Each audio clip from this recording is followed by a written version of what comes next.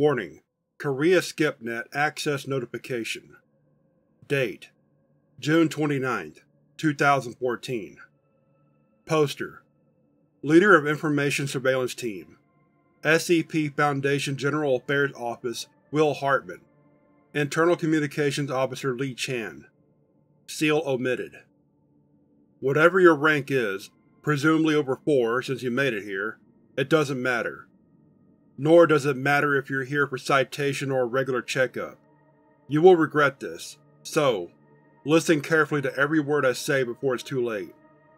Leave this page, and don't look back. This is not a simple word of caution. If you ever have the audacity to read further, you will, and I repeat this, will regret it.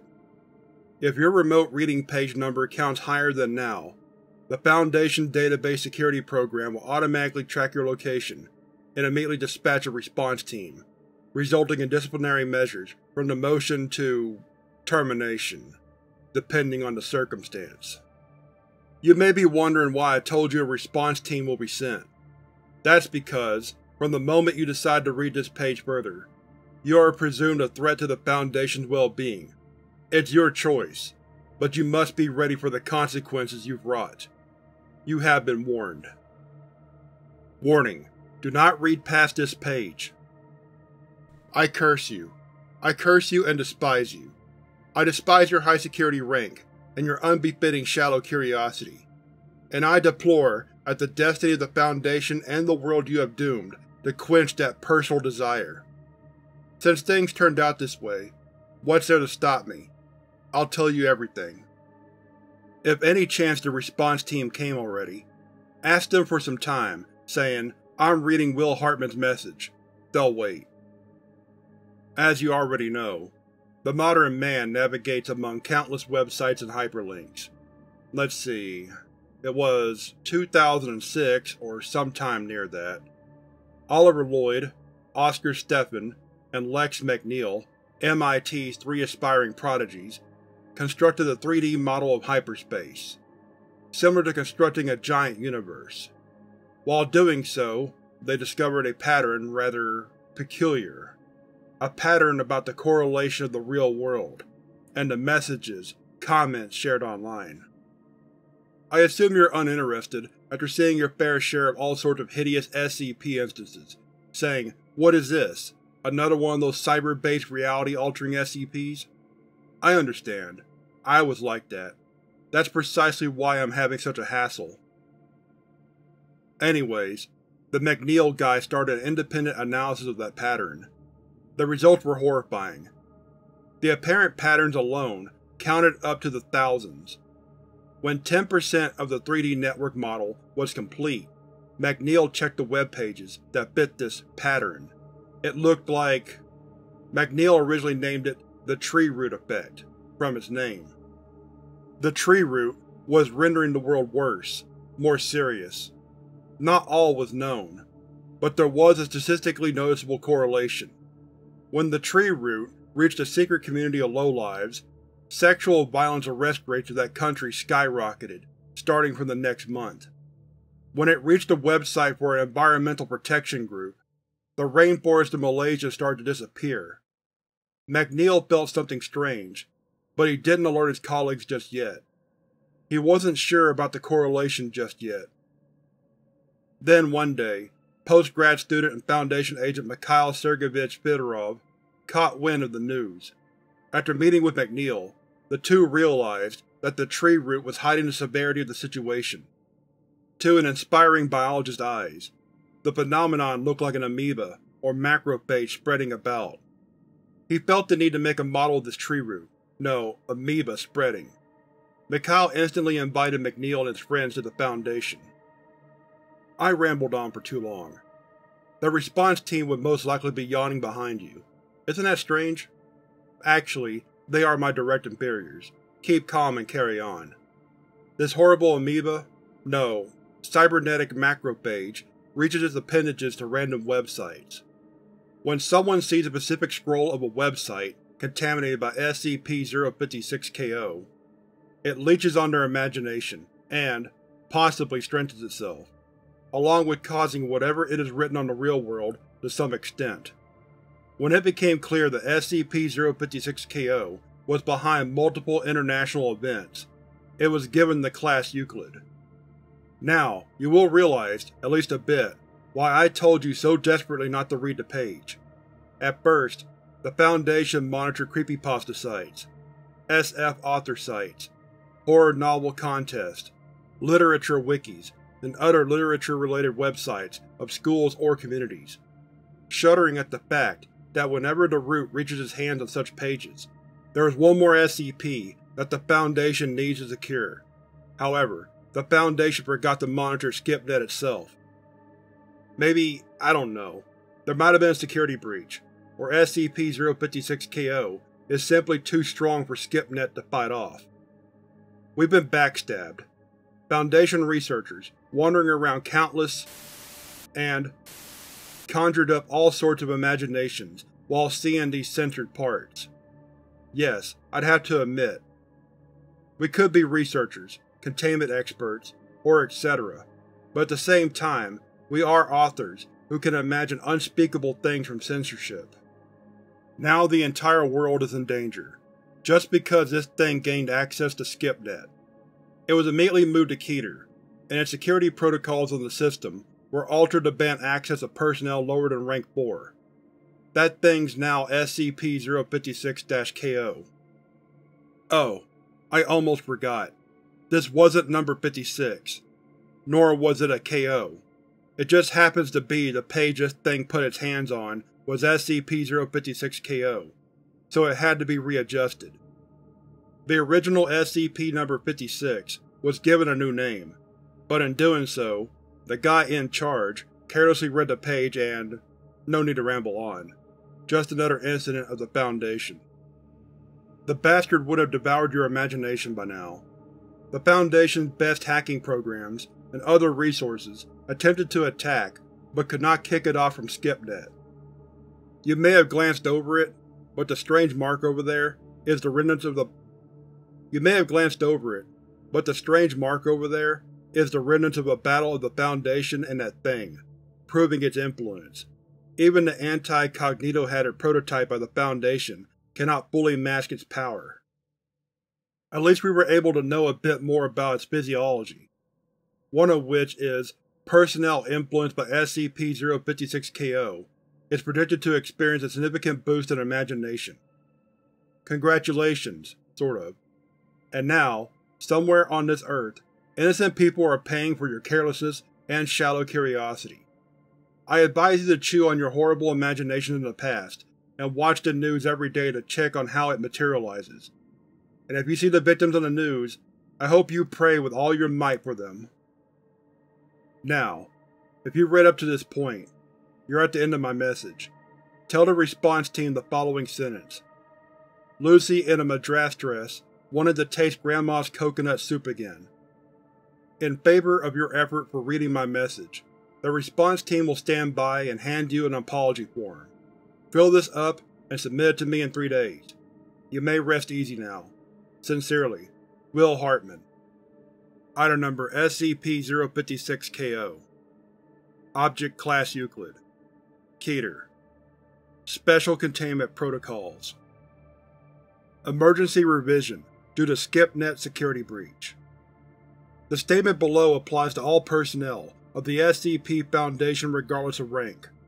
Access and reports of this SCP entity, including this page, is strictly forbidden. Documents about SCP-056-KO are only to be distributed and viewed in written form. Access by personnel of rank 4 or above is to be prevented with Leader of Information Surveillance Team Will Hartman's urgent notice at the top of the page. 4 additional shortened warnings may be added in case of the reader ignoring the warning, after which the response team under Will Hartman's direct command is dispatched, pinpointing and neutralizing the reader, and request demotion on a case-by-case basis. If the reader ignores all warnings and is exposed to SCP-056-KO, Will Hartman's response team will take necessary action, regardless of the reader's rank, including immediate termination in the worst possible scenario. 15th Revisal Notice. despite Foundation hacking programs and various prototype anti-cognitohazard weapons being used, SCP-056-KO does not seem to lose its influence on SCP-NET. The latest test done on D-Class with interrograde amnesia also had negative results. Korea SCP-NET Database Manager, Deputy. Archived Containment Protocols. A list of web pages affected by SCP-056-KO is kept to monitor the view count and accessing IP address. Foundation personnel are to disguise as college students conducting surveys and ask civilians who read the website about what possible dangers they can imagine. A rescue team is sent to the predicted location of disaster to minimize casualties. The page is to be shut down from the source level immediately after confirmation. When needed, collaboration with local culture or communication agencies can be executed. To minimize its exposure to civilians and better understand SCP-056-KO's physiology and build a model of its proliferation of influence, Mobile Task Force Yoda-100, A Better World, is organized. MTF Yoda-100 is composed of programmers and hackers dedicated to fight against SCP-056-KO. The unit explores attack routes by any means possible for potentially dangerous expansion of influence. In addition, the unit is to proceed with the establishment of cybernetic models and big data related to the activities of SCP-056-KO. Description: SCP-056-KO is an entity believed to exist in cyberspace, which resembles an amoeba when visualized as a three-dimensional network of web pages and hyperlinks. Currently, there are thousands of confirmed web pages affected by SCP-056-KO, and the number of people exposed to SCP-056-KO is unknown.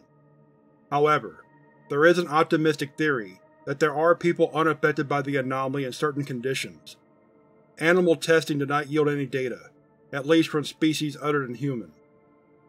SCP-056-KO spreads its influence on a specific section of a website to infect it.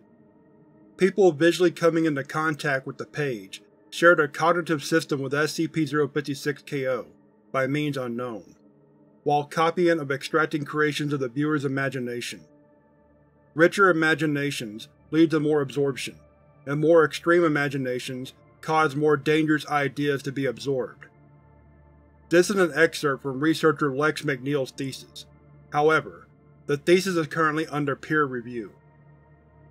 SCP-056-KO is thought to have the ability to partially realize what imagination it absorbed.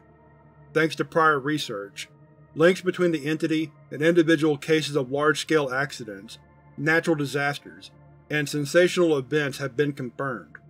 But how much influence the entity has on mundane crimes or usual social problems is unclear.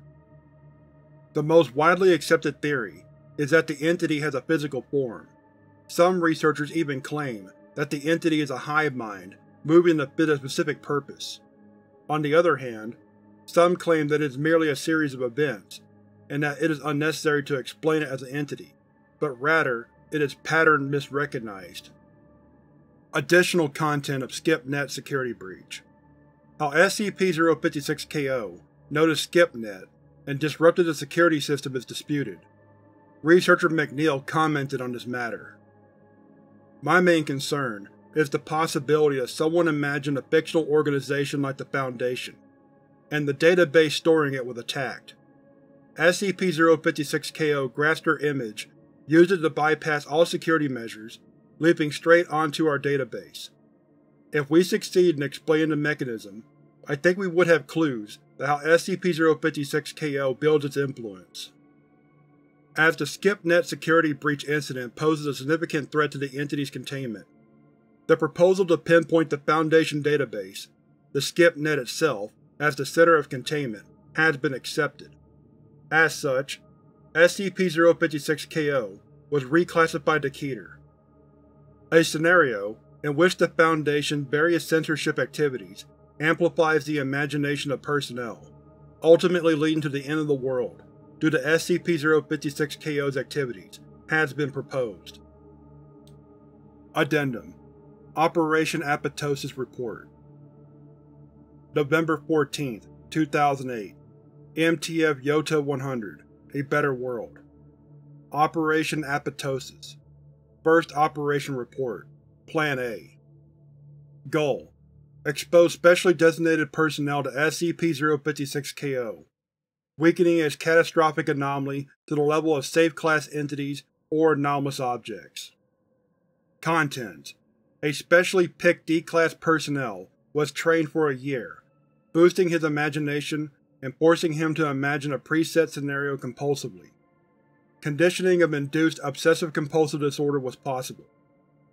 The preset scenario included events such as SCP-056-KO's expansion stopping, its departure from SCP-net, complete management of previously affected websites by the Foundation, and Foundation researchers throwing an outdoor party with chants of joy. D-10054 successfully finished the 1-year-long training. He then proceeded to obsessively and compulsively imagine a scenario, dosed with high amounts of tranquilizing agents and other neuroactive drugs. Results: D-10054 was successfully exposed to SCP-056-KO's SCP-net page. However, the expected result did not happen. After a week of laborious search, the Foundation found out that who detained and violently raped his younger cousin for 3 months was arrested by the local law enforcement. The victim was stoned to death by her relatives as honor killing.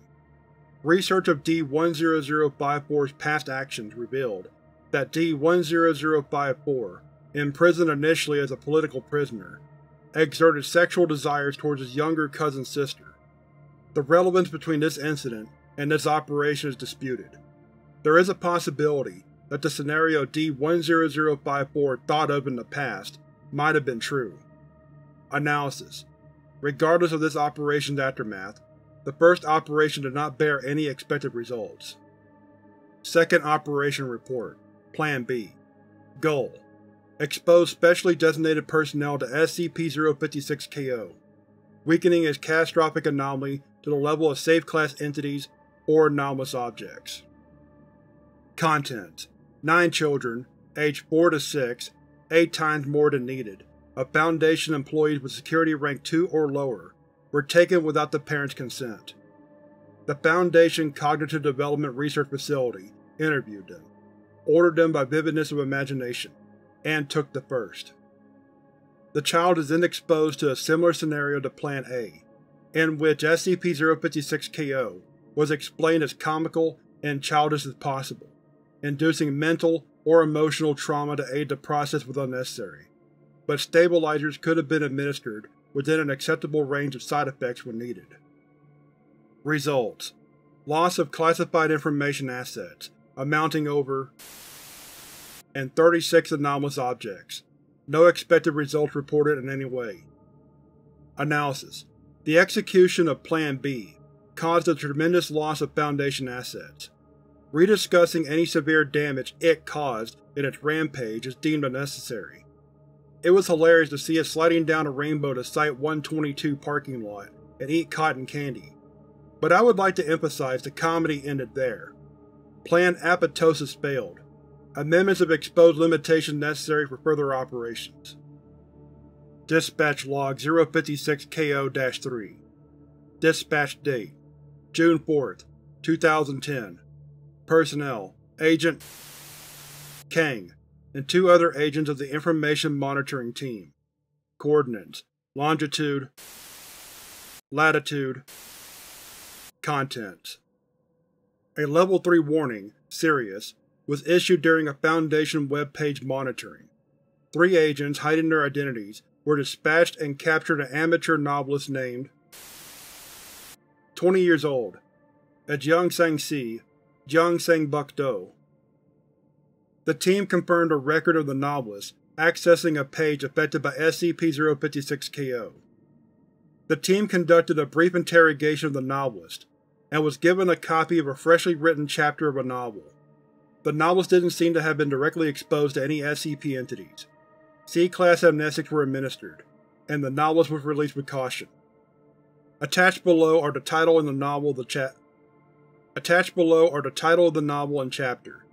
The interrogation log is stored in the Foundation Audio-Visual Archives. The Foundation is waiting for the results of a computer simulation based on the anomaly of SCP-056-KO as to what kind of catastrophe the imagination will bring to the world. Title: Supernature Chasers of Pontius, Chapter 26, The Last Mission of SCP.